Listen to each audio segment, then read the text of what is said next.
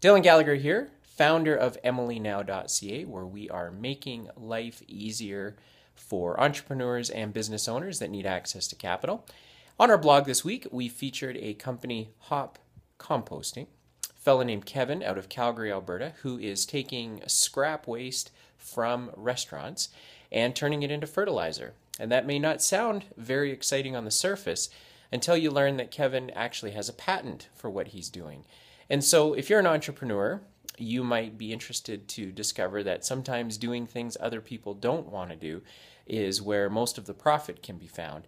And it would be interesting to hear from Kevin to understand what were some of the challenges that he faced as he took this idea and approached his now partners in these restaurants that give him the ability to come and pick up scrap. What was that whole interaction like?